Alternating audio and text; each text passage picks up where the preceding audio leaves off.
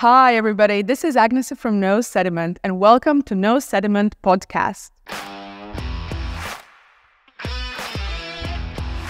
Today, I am in Austria, Kamptal, and today my guest is Andreas Wickhoff, Master of Wine and Managing Director of Weingut Bründlmayer. Hi. Hello. Hi.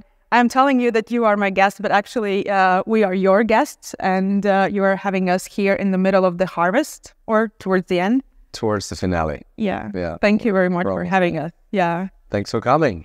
So, if I'm not mistaken, you are one of the youngest Austrians to graduate Institute of Masters of Wine, or the youngest? Currently still the youngest, but thankfully there's one in the pipeline right now.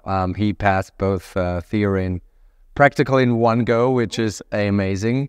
And if all goes well, he shall be graduating next year as then the youngest and the fourth Austrian. All right. To get the MW. Oh, man. Yeah. Seems to me right now. Yeah. And again, one guy from Steiermark, so the steering power is there for us. All right. Great. But how did you get into wine, like at all in general? In general, I think, so my family doesn't own vineyards, or we don't have a winery per se. It was rather my slightly older brother who got me a bit more interested into the world of wine. By exposing me to not only the Austrian wines, but he was a sommelier in some of the top hotels and restaurants, both in Austria but also abroad. And then he brought some interesting bottles back home, and also the book. My first real wine book was Wine Course from Jancis Robinson, who I dearly adore, and who has become somewhat an acquaintance now, which I really love and enjoy. And reading this book together with tasting some of the wines that he brought really got me more involved into the world of wine. And then also a friend, now one of my best buddies, who I went to college with, we met there, and he's a total wine freak, just as I think I am, and everything accumulated, and therefore here I am now doing. It looks like combining the passion with the profession, and that's very rare that you can do that. And so I'm very glad and happy to be where I am at this point. I can imagine. We are surrounded by beautiful wine. Yes. And here also, we make an array of styles of wines, starting from sparkling to dry still to dry red, and if the vintage allows, sweet. So it's good. It's almost like going through the MW program in reality now. Okay, I see that. Well, today's topic is terroir, which I think is in some ways a philosophical topic and sometimes hard to grasp concept. But before we start with that big topic, maybe you can tell us more about where we are, the Weingut Bründlmayer, the Kamptal, just so we kind of get the understanding. Yes, we're in Langenlois, which is sort of the bigger town of the Kamptal appellation. It's about 1 hour drive northwest of Vienna, along the Danube. When you drive up towards the northwest, Krems is the bigger town close by. The Kamptal appellation is basically known for dry white wine. So whenever you see Kamptal on a label, it can only be dry white wine made out of 2 grape varieties, one of which we shall be talking a bit more probably today. And we are also a real great hub for sparkling wine traditional method. So Willy started in 1989 making the first base wine for sect traditional method. And I will say that Langenlois looks like the central hub for grower sparkling wine in Austria. We have some of the top 5 producers, I guess, of sect coming from Austria, based here in Langenlois, and you get a refreshing component from the northwestern side, from the Bohemian Massif. Waldviertel Forest District is where we get the cooler influences, and this is slightly counteracted then by the eastern influence from the Pannonian side, so from Hungary, from Burgenland, and they basically meet sort of at the delta on the more of the eastern side of the Kamptal appellation. I think our wines are known here for refreshing components, liveliness, crisp elements, but then never lacking really in fruit concentration either. Balance, I think, is what Kamptal wines are looking like very, very often. And with the sites such as Heiligenstein, Käferberg, Lamm, Geisberg, Loiserberg, I think we have some of the greatest sites here in the Danube area. Oh, definitely. Yeah, and I think we will touch some of them, well, hopefully. But, okay, so if we move to the terroir, I want to ask you, what would you like, or how would you define terroir, or how you see it? Because whenever you talk with people, each have their own definition for it. Yeah. Well, I guess terroir is probably as often misused or abused as minerality or these great character nouns, what we use for me, real sense of place wines. So when a style of wine is hardly interchangeable or is not interchangeable at all, is where I would recall this, a style of a specific type of wine linked to a place. Then I think we can talk about terroir, and terroir can be influenced by many factors. You know, you have the overall topography of a place, the proximity to waters, lakes, oceans, whatsoever. The climate obviously overall plays a role, and then you have macroclimate, mesoclimate, and then going down to the vine itself by having the microclimate, the specific place. Terroir is often, however, much more linked to soil in a way. I think soil plays a crucial part in what we can get out of a wine, but it's one part. It's not the only part. So all of this combined together with the hand of a person, because a human being, so from the start, from the point where we plant a vine in there is a human influence. And if I exclude that completely, then I could talk about terroir in terms of, okay, this is what the overall geographical profile, climate profile, soil profile looks like, but it has to be interpreted by something and someone. So what you plant on a specific plot is then decided by a human being. So for me, there is a crucial part involved in when we call or when we say terroir, is a woman or a man doing things to the specific place. I really like that. But you also kind of took away something that I was going to ask you next, but I will still do.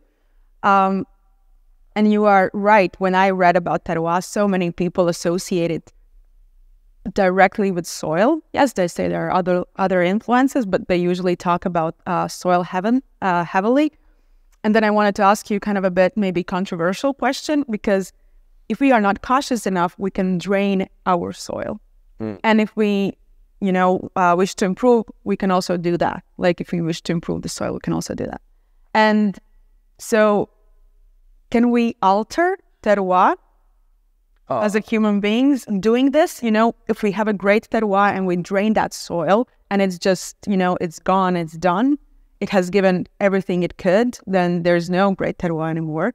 Or if we choose to add humus or, whatever to the soil and kind of don't till and stuff like that, we are kind of preserving it. So can we, as a human beings, also alter the terroir in that way if we look specifically only on the soil? I think definitely we can alter or try to maintain the terroir by applying certain things. If you bring out compost, if you whatever method you use to work the soil is probably trying to maintain the character in a way, because terroir or origin as such, sense of place, has for me also a cultural and historical component to it. Because what we think of a specific wine from a specific region had to be established for a certain period of time. So if we take, let's say, a new movement of a specific style of a wine linked to an area, I couldn't talk about it as terroir just yet. So what that means is, I think, when you see a change in a way in terms of soil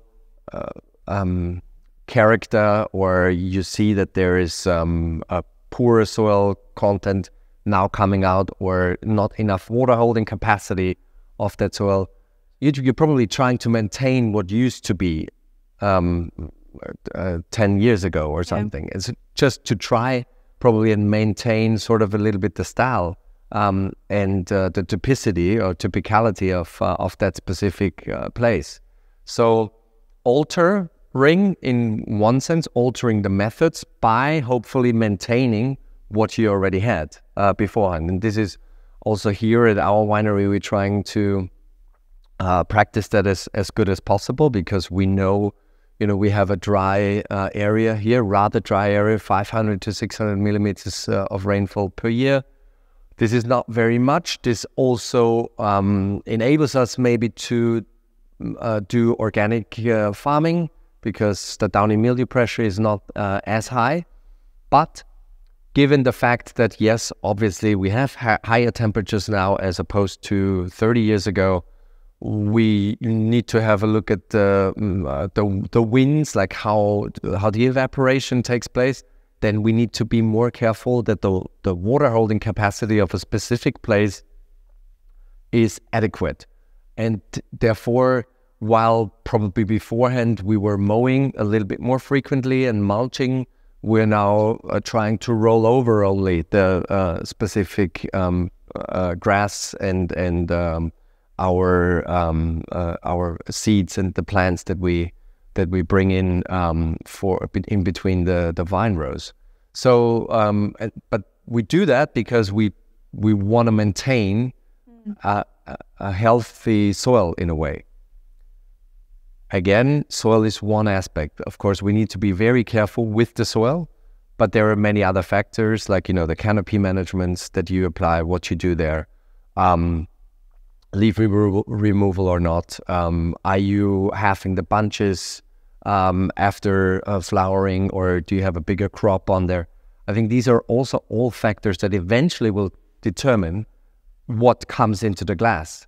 And not only the soil character, because we also know that, with big research has been going on in terms for Carbonneau or Dr. Richard Smart and some other really great people, by actually not scientifically being able to prove that clearly the soil and what you get out of the soil is linked to the eventual style of a wine. It's hugely challenging to prove that, because how many factors do you have in between coming, the grapes coming from a plant that's been set into a specific soil, and then eventually so many steps happen in between until the final alcoholic beverage comes into your glass. So at the same time, though, we know that generally speaking, wines that have an origin with poorer soil content might have a greater facet and character that brings us to this term of terroir, or a certain chalkiness, or a saline component that we would associate with a distinct and quite pronounced sense of place character, as opposed to richer soil types, where you might have a little bit of a broader fruit profile that is more interchangeable from one place to another. So, yeah, this world of terroir is quite vast and big, and just still needs to be discovered even more. I think so. Yeah, I think just off topic, I tried to do one essay for Masters of Wine training about terroir, and at the end I just dropped it and I said I cannot do this, because at the beginning where I wanted to define it. I just couldn't. No, it would be more like a dissertation kind of thing, not like an essay. Yeah. But you mentioned many factors affecting grapes, juice, wine. And I wanted to ask you, do you think terroir can be overpowered by winemaking? Yes, it can. It definitely can. With so many different methods that you have now in place in the cellar to change and alter the style of a wine, you can definitely cover the sense of place from a specific origin. At the same time, when we look at certain, let's look at a classic Cabernet from the Napa Valley. Of course, there's also a huger influence probably in the cellar by, a bigger extraction method, by using a decent amount of oak, élevage, longer, new oak, etc. That has an influence basically into the final style of wine. But in a way, they have been doing this for a specific period of time, for a longer period of time, and that links us, this style, to the specific type. So then we could say this is the terroir of Napa in a way.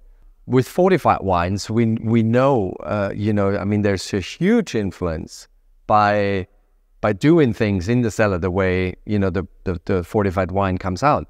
But that's part of the culture in a way. It's part of, how you make sherry and how you make ports. They have been doing this for decades and centuries, and of course has a huge influence on the final product by what you do in the cellar.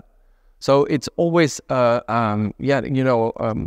plus and minus, I guess. I will not say that the winemaking methods per se that you apply in the cellar are always negatively affecting your final typical wine from that specific place.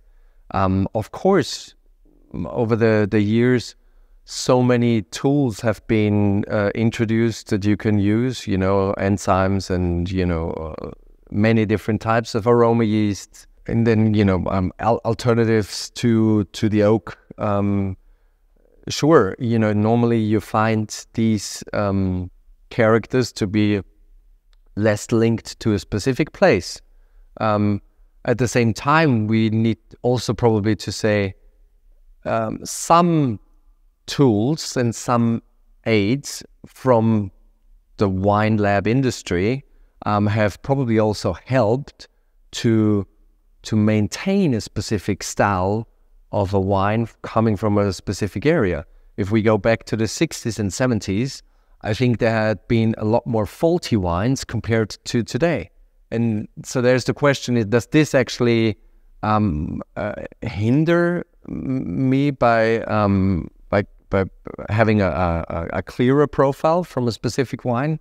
It's always like in life, it's all about the balance, I guess, of things. And if you apply certain methods adequately and properly and delicately, then I think you wouldn't change so much the sense of place in a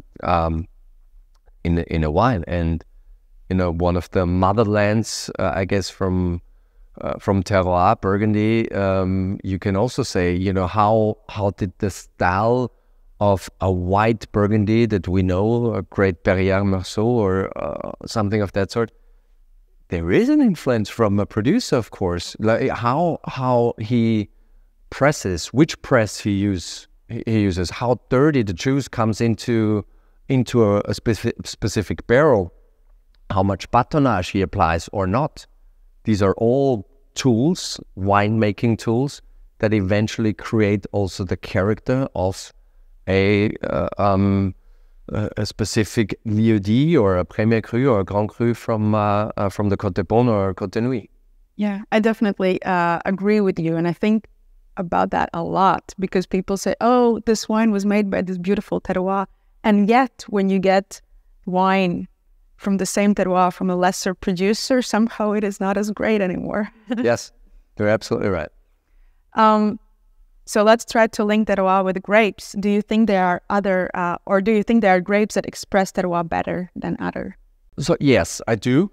But then I guess we also have to put the factor of winemaking again in. So in that sense, I think the less interference and the less influence you will have from the cellar, I think the more expressive and the more precise you can really link typicality of a wine to a place. And to this, in the white wine world, Riesling certainly pops right away into my head, because not many regions, not many producers will influence or interfere with the Riesling grape in the cellar as much as you would do, for example, with Chardonnay. You hardly ever you have a malolactic fermentation being applied. Hardly ever you do batonnage on a Riesling. Hardly ever you use new oak for Riesling. I mean, yes, there are very, very few examples, but by far and large, you use neutrality in a way in the cellar for Riesling.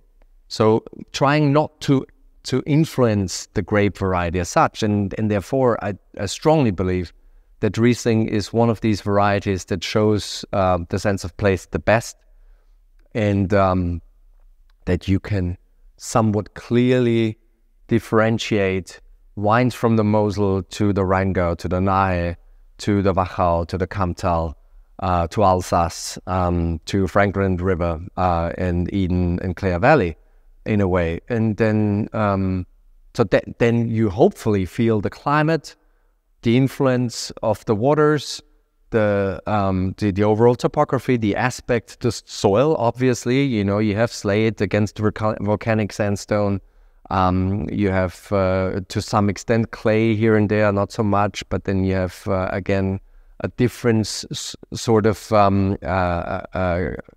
crystalline bedrock material. So this for me is certainly my number one go-to in the white wine world. Chenin Blanc, I think, can go into a very, very similar direction. And of course, if we go back to Chardonnay, then I think the influence of the winemaking is just substantially higher. We know that from Australia you can get, Burgundy replicates, really, really well done, really well done. But then this often has to do just how they apply certain things in the cellar, I think, generally speaking. Red wine, I think, Pinot certainly comes very, very high up the ladder as a single varietal wine.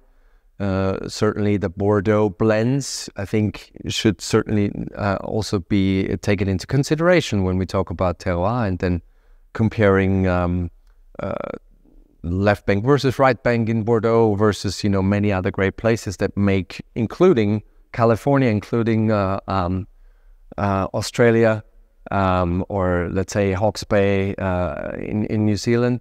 And I think you can get a certain typicality also out of these blends. But when we go back to Pinot Noir, I think certainly that can show us very much where the wine comes from. Here again, what we haven't discussed beforehand is like when the first influence of a person comes in, choosing the rootstock, choosing the clonal material with Pinot Noir will certainly have an influence later on in the final product. So in that sense, this variety is hugely sensitive to a specific place. Nebbiolo hasn't been widespread as much, but I think, northern Italian reds or from the volcanic places such as Etna, but also some Balears islands, I think they can also show this character, these specific varieties that you use in Nerello Mascalese or whatever. With your answer, you kind of scratched my next two questions out. Okay. Because that's okay. Because one of them was, why do you think Riesling would be praised as the grape that expresses its terroir so well, and you briefly touched it. But maybe you have something to add. Sure. I think historically, I believe, when we look at the books of the noble families and the queens and kings of the world, way before the Bordeaux classification of 1855, when probably these, for obviously reds, but when these wines came more into the luxurious world of the noble families and also of the church, is when way before we look Mosel, the Rieslings from the Mosel Valley have always been acclaimed as some of the most expensive wines in the world when we look back into the 17th century and roundabout there. So I think there's already an historic reason why Riesling has such an originality in a way. Furthermore, of course, we then this is a little bit linked to the cellar program. A classic Mosel Riesling is made probably also in the cellar a little bit differently to what we make here, for instance. But even so, by far and large, we make sort of the same the things in the cellar compared Kamptal, Wachau, and then the Mosel Valley. Then I still believe that you can quickly get out the difference Mosel towards the Austrian appellations due to this, just really, really steep terraces, due to the slate that you have there, due to the Mosel River influence, which we don't have as much here, for instance, with the Kamp River. It's fairly small. But I think this certainly adds to the points where we say Riesling can express the sense of place extremely well, and I think we see that also here with our wines, comparing Ried Steinmassel, which is crystalline bedrock material, Paragneiss, versus Ried Heiligenstein, which is volcanic sandstone. When we do the same things here in the cellar, and we really do, we clearly see the difference in the glass and apart from what we have done in the vineyards, but then you feel that great difference between these two sites, and that's the interpreter is Riesling, but the origin is what speaks out very loud here, and I think that's something which is very exciting. Okay, so if we now want to focus on Bründlmayer experience, so you have vineyards in some of the top sites in Kamptal, both for Gruner and Riesling. And with focus on Riesling, what do you do, or maybe you don't do, to allow terroir to shine in your wines? Well, again, I think when we go to the different Erste Lagen sites here, the classified vineyards of the Kamptal, we have a lot of men and women hours per hectare in our vineyards, and that starts with pruning, and that will eventually influence already sort of the first of all the expected yield that you have, but then also how you frame out your canopy in a way, because Riesling is a very sensitive grape variety and has thin skins and is susceptible to rot fairly easily, botrytis is something that we, for our dry wines, try to refrain from. So therefore, we try not to have the grape work so much. So we try to have an adequate yield, but never too much. We will, depending on how the summer goes, do more or less leaf removal. As you know, with Riesling, it's a very sensitive subject, the TDN, this character then that can potentially then bring out the kerosene and benzol characters early on if it's sunburned, if the skins from Riesling are sunburned. So we try to be as pragmatic and as well organized vintage after vintage in the Riesling sites, looking at the weather conditions, that we have enough airflow going through. We have several vineyards on both Heiligenstein but also Steinmassel, these two Riesling sites, that we train in Lyra training. So that brings us a little bit more photosynthesis, probably a bit more even ripening in terms of the fruit concentration and the must weight. But also when adverse weather conditions such as rainfall come along, it normally can dry off also a little bit quicker because the wind can also blow within the canopy. Those are things that we try to apply for sensitive grapes such as Riesling more rigorously. We have, depending on where we are on a site like Steinmassel, really poor soil conditions. So we have very, very shallow topsoil, and then starts the rock. So creating competition, especially water competition to the vines, is something that we need to be very careful there. So trying to minimize that as much as possible. We probably spend just more hours within those sites compared to, let's say, the more richer, fertile soil types where we have some of the Grüner Veltlinas standing. So I think this is why also this grape variety requires a bit more attention to detail in a way. It is funny that you're talking and saying that Riesling is such a sensitive grape, but then when you really read about it, you also read that it is relatively cold hardy. It lives in it doesn't mind the dryness in the soils, like it's not as sensitive as other grapes. And then what I also find very interesting for this grape that we all praise so well, or so much in terms of expressing terroir, with relatively high yields, it can still retain high quality. Mm-hmm. And it doesn't mind also growing in these richer soil types as well. So when you read about it, it kind of seems, going against, like, it is sensitive and we keep talking about it, and it usually requires a lot of manpower, and it is an expensive grape. But then again, it is also kind of this sturdy grape in a way that can produce good wine with high yields as well. So how, for me, it seems almost kind of contradictory. In a way, we could look at it that way. But on the other hand, I think some of the best Rieslings in the world are clearly made in a way where you did a lot of effort within the vineyard, and then also just trying to be very careful that this precise, that crystalline characters come out also through the vinification side. Yes, hardy in a way in terms of cold resistance, yes, no problem. This is true.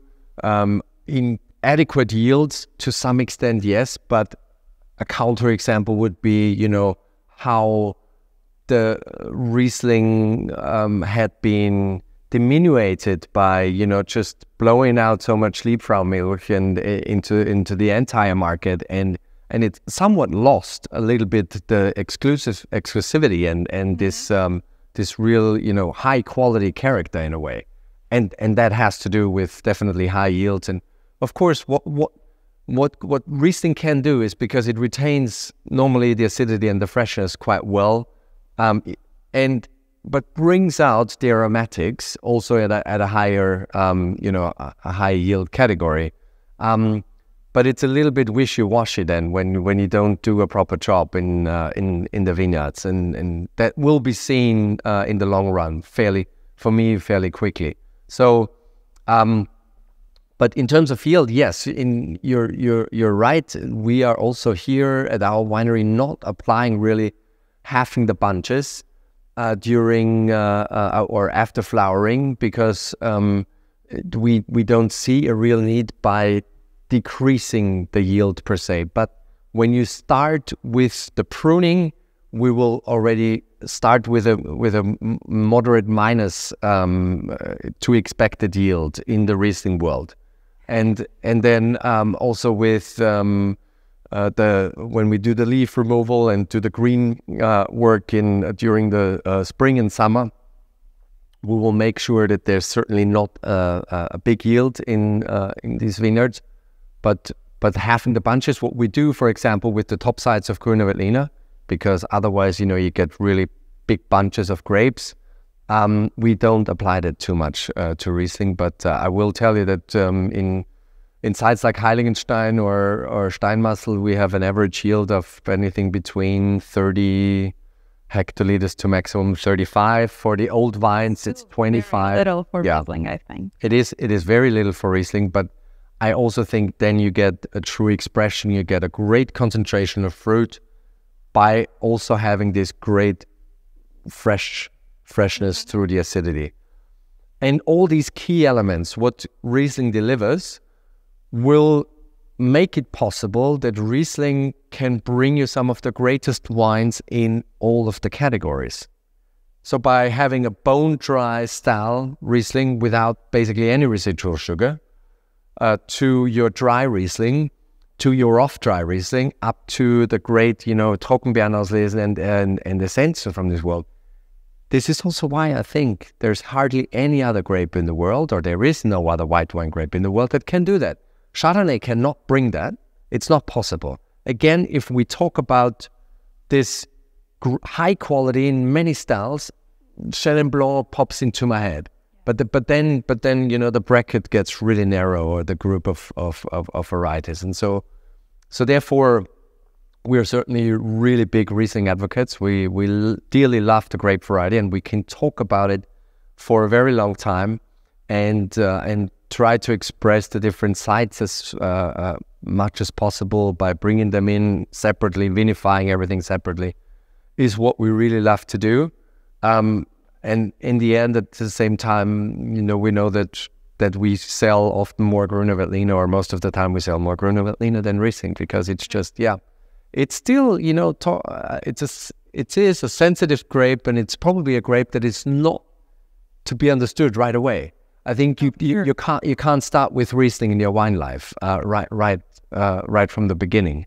So therefore, I think it's a grape variety that you look for and look after year after year, and see and find new examples and say, wow, that's exciting. And so I think that is what makes Riesling really very special.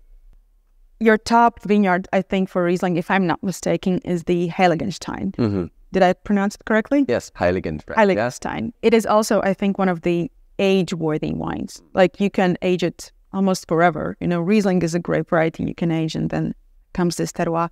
Do you think the aging potential here in your wines also come from the terroir? Is it something that is given by terroir as well, or is it something that you specifically do in the vineyards, the people? Ageability is, you mentioned this, I think, is another factor why Riesling is such a high quality grape. But age worthiness, I can then also link to other terroir places, in terms of places, or vineyards like Käferberg or Lamm. I know have probably the same capacity in a way.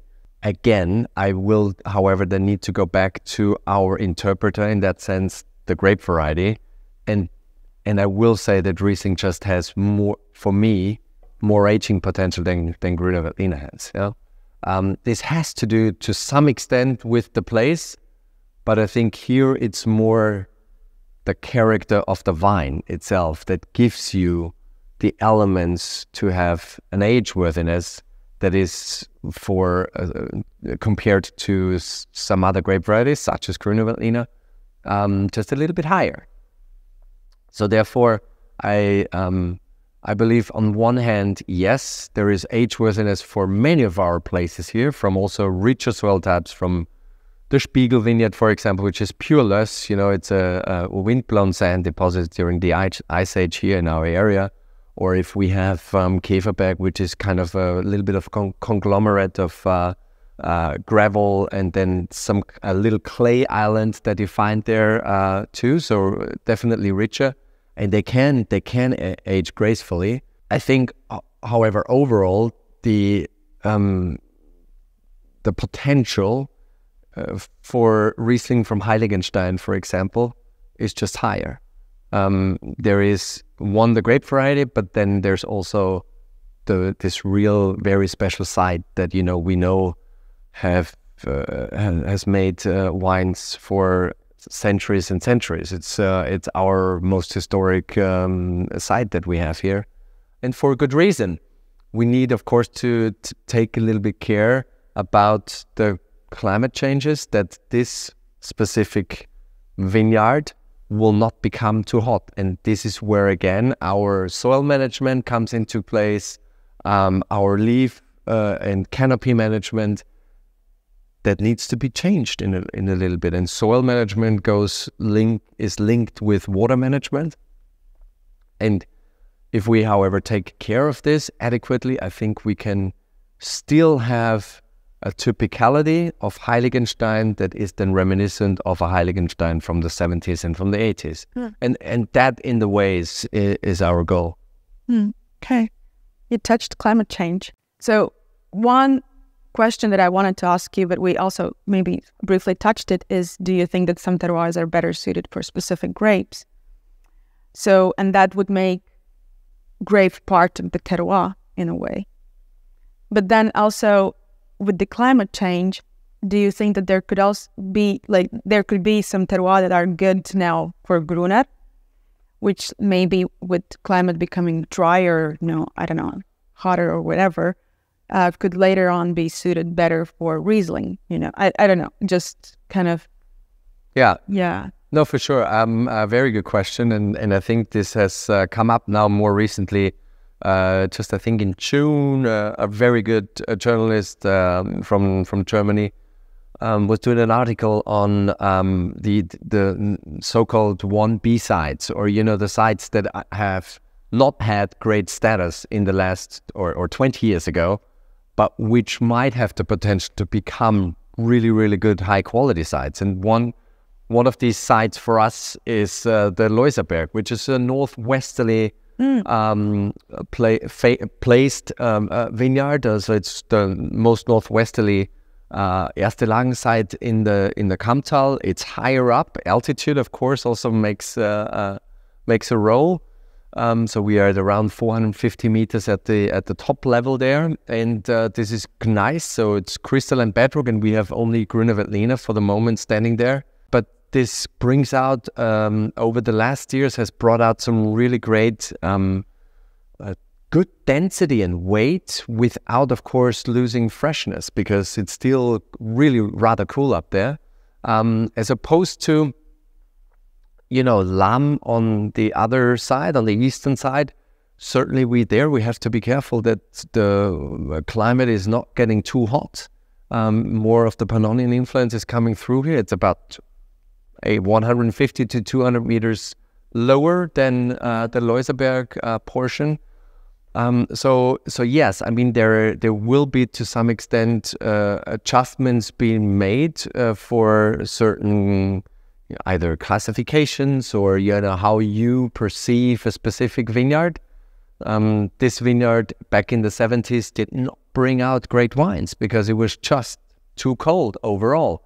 So now we're at a stage where here, yes, we're fine, but on the then really good sides, we just need to be careful that it doesn't become too wobbly, too rich, too powerful, that we lose a little bit of this balance and refreshing characters that our wines and the wines of the Kamptal generally are known for. So again, I think it is about adaptation, and we are, of course, not the only appellation in the world that will need to look at this. I mean, many other, including Burgundy, they have looked at Syrah as a potential alternative. It is a time where, we can't say nothing's happening. But at the same time, we also have seen, even in the last years here in our area, that you have vintages where you need to fight for ripeness. 22 was a vintage where not all of our vineyards got as ripe as we would have wanted it to be. It doesn't mean right away that global warming right now is every year we have it warmer, every year the wines become richer. No, it's not like this. What we have seen, however, in the last 20 years is that the repeated vintages where it has become warmer, extreme weather situations. We just had this vintage 23, where we on the 13th of September received a really bad hailstorm, so late into the season, we were already picking. We need to face these challenges, and they have not been around as frequently as now compared to the 80s, Yeah, that's terrible. I'm sorry to hear that. Yeah, but this is nature, and we have to, and love to work with nature, but always hearing the phrase to work in harmony together with nature. Yes, it's a nice floskel, but sometimes nature is harsh to us because we are harsh to nature, and we get the response from it. Yeah. And we don't have much questions left, but I want to ask you still about the climate change. I've heard some people believing or thinking that what defines great terroir currently in our situation is that it can also mitigate the effects of global climate change, that it has the ability to kind of maybe mitigate it a bit, kind of soften its impact. Yeah, well, let's hope so. I would love it's that this is 100% proven. What we see, I think, especially in Austria, is thankfully a very organic and sustainable approach to making wine and to tending or farming the land appropriately. It certainly has become more fashionable to work, with less fertilizers and no pesticides, no herbicides. We have a really high percentage of organic and biodynamic farmland here, and then you also see some secluded wine regions down south in Chile or Tasmania that appear also to be working very, very close to and with nature. I still think the only organic approach has not become the real answer yet of mitigating climate change. But what we have done now is not only looking at this approach to organic farming since 8 years now, and really Bründlmayer has used the last time herbicides and pesticides in 1979. So it's been quite a while. But I think one has to look at a holistic approach when it comes to making wine. And one side is viticulture, one side is what you do out in the vineyard, but the other side is also what you do within your cellar. And when you have an adequate size and a production where you need quite a bit of energy, you need to look at the sources of energy, installing solar panels, tractors. How can we potentially get rid of the classic tractors? This is still a way to go, but the electricity, the water management, and so forth. I think when we look at all these factors together, socioeconomic factors too, then I think we're on the right track. I was just looking yesterday to our usage of energy compared to last year, and we have saved, thankfully, already a really big amount of energy thanks to our new installations of photovoltaic systems.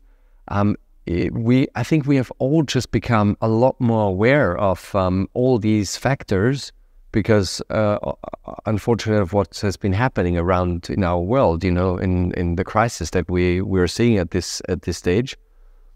And that brings us to other things less important than wine, is when we need to be careful that for the next generation we have hopefully a good living, a good nature that is out there, but also especially a peaceful environment. And currently, when you look at this into the world, then wine becomes really very irrelevant.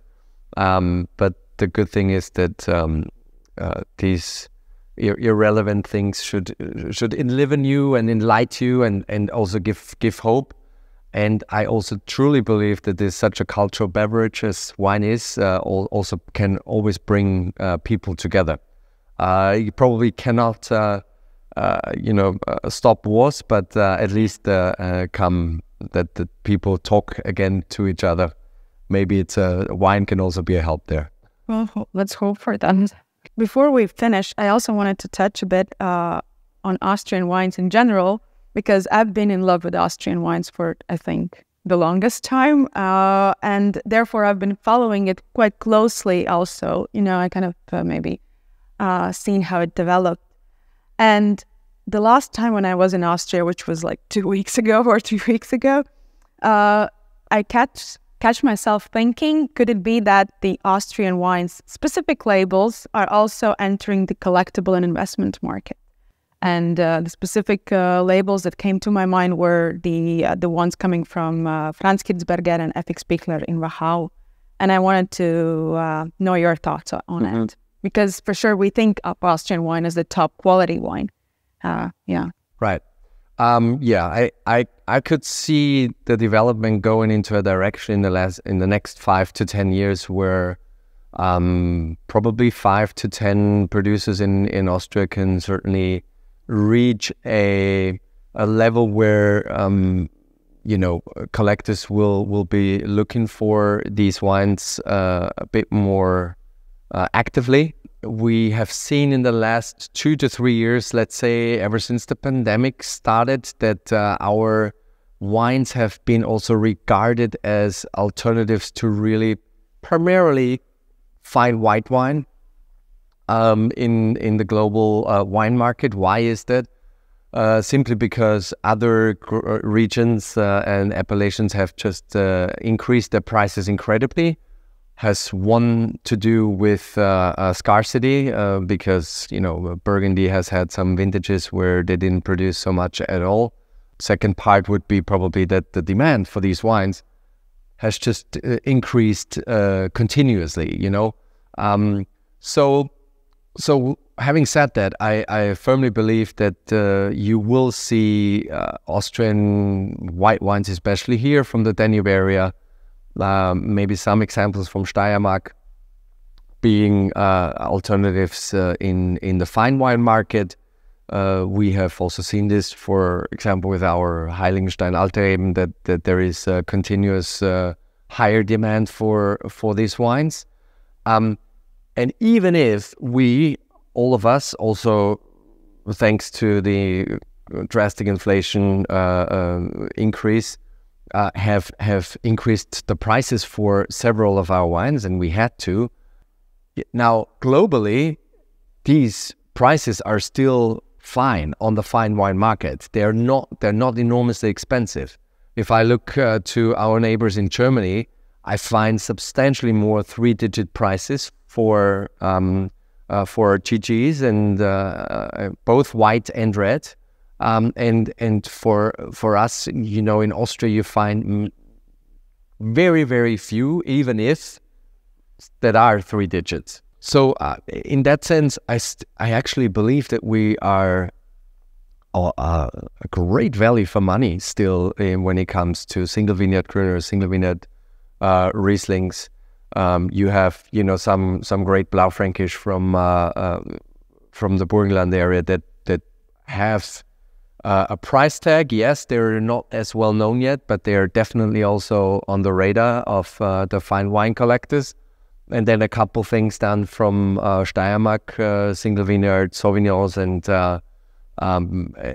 Chardonnays, because they have also established a little bit their own identity. So yes, in that sense, we will also definitely see some increase in interest in the fine wine market for Austria. I'm quite convinced. When we look back here and we see, I dearly adore grower champagne, but we also see how these prices have increased massively over the last years. And I compare the quality of some of our sparkling wines.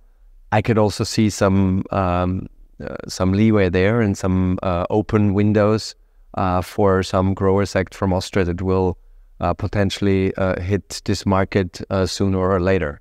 Oh, for sure. I agree. But my point of view was rather not about the price specifically, which of course matters, but more the scarcity, the quality, and because these things also drive the market in a way. And Austria is such a small winemaking country. The quality is so high. You can literally take these wines and forget about them in the cellar for 10 or 20 years. Right. So for me, I think that maybe because of that, and because the rest of the fine wine market is becoming so expensive that normal people, including myself, I cannot afford Burgundy. And so I was thinking maybe because of that, it's a great alternative and kind of enter this market and be part of the collectibles, All things are true, I think. And again, just repeating myself, I think over the last 3 years or so, we have felt this, that, single vineyard designated wines that we sell to Japan, a bit more now to the US. We have had this already for some time, to the Scandinavian markets, etc. And that eventually all adds up compared, or when, as you say rightly, to the size of our wineries here, I mean, we don't produce hundreds of thousands of bottles of these fine wines, of these single vineyards, and therefore, you just allocate basically these wines, and that has happened more often, even if the overall global economic situation has not been that great. But we see sincere interest, and I think this has to do also with the huge price increases from the other top appellations in the world. Yeah. Well, did you hear, people? Invest in Austrian wines. For sure. Like I've seen some of the wines that I cannot get. Like, the price is still fine, but like they're saying, like, this is sorry. And age worthiness is definitely there. I mean, to a large extent, these wines can beautifully and gracefully age. Yeah, but I have one more question left, and that's something that I ask everyone in this podcast. I want to know, what is your wine myth that you would like to debunk? People believe, but you say it's not true. I would really love to see what I touched on beforehand, probably like really linking or scientifically proving sort of like what makes a specific place and can I relate it scientifically to the final product. I think that would be something that if we can prove this, that would be something that would be really great. And the other thing also somewhat linked to it would be yeast is something that is still such a big unknown world, and what they do and how clearly they might influence, we talk about spontaneous fermentation versus, the cultured yeasts, and like how they differentiate the style of a wine, and to what extent they give certain things, certain characters to the final wine. There's still, I think, a lot to explore there, and this is still sort of a cloud that is not completely cleared up. Those would be two things that I'd love to see in the wine world at some point. But so let's see if the R&P teams are getting on this. Those are quite geeky. Yeah. Okay. Well, thank you very much for having us here, for sharing your time. Thanks for having me. Well, I was, yeah. And there's a small gift from us, from our team, the No Sediment. Very cool. When it's too cold, or, I don't know, we're in the vineyards. Thank you. I don't know, do you wear them, or maybe cycling? Yeah. Thank you. I appreciate it.